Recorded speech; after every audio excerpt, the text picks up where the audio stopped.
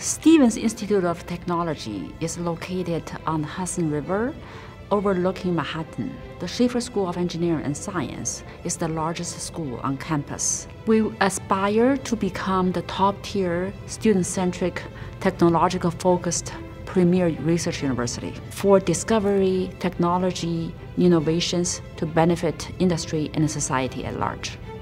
Davidson Laboratory is a unique facility for testing different types of marine vessels as well as different types of shore protection technologies. It's actually one of the only facilities in the country that marries both of these together and does both sort of aspects.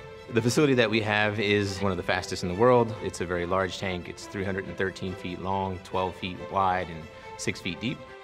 The other thing that I think is really beneficial about the lab is we have capabilities to do tests not only in the tank, but also field work and also numerical or computer simulations.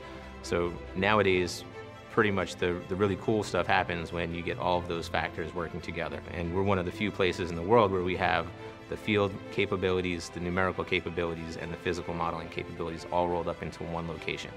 So the research that we're doing in the Living Laboratory is going to impact society by helping prevent the impacts that are happening all around us from everyday storm events. Urban stormwater runoff on a day-to-day basis when it rains creates problems for people moving through the city, and it creates problems for the aquatic environment. What we're doing in the Living Laboratory to revolutionize stormwater management is to try to figure out how to design or engineer technologies to capture and treat runoff so that it doesn't enter the storm sewers or the combined sewers, or how to transform the materials that we use to build our environments so that runoff never gets created in the first place.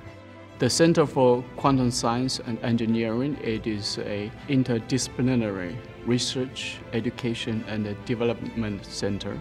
We have a hybrid quantum communication network. The main objective of our research is to implement quantum science and technology in practical settings. And that will require an enormous amount of engineering work.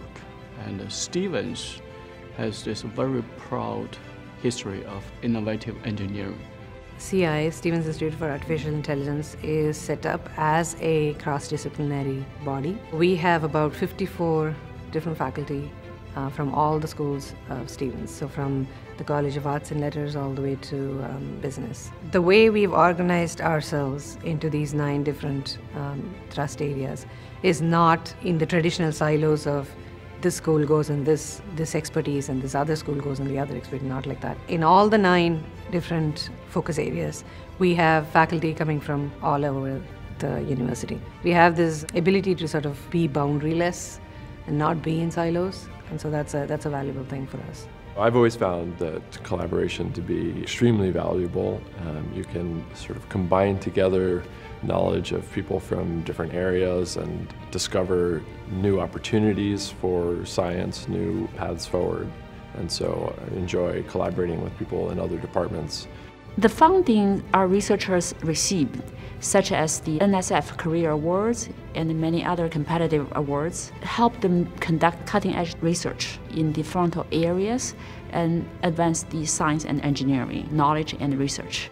PhD students are basically who do the research in my lab. I was very lucky and also very happy to have very good PhD students. My second PhD student has already become an assistant professor. I think, the experience that they are having in my lab and beyond within the national labs are helping their education greatly. What really excites me about working here is the opportunity to work with dedicated graduate students and creative undergraduate students to work on challenging problems that have implications for human health and disease, and all the while doing so by recruiting fundamental engineering principles to design and build new enabling technologies. The opportunity for undergraduates to have a direct impact on stormwater on our campus and truly get their hands wet in design and building of a stormwater green infrastructure technology, that just doesn't happen. This is a really, really unique experience created by Stevens and enabled by facilities management.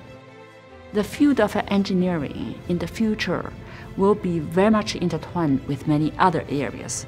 Stephen's role in such change is that we are really geared towards training well-rounded students that have skills in multiple areas, from engineering and science to social science to humanity.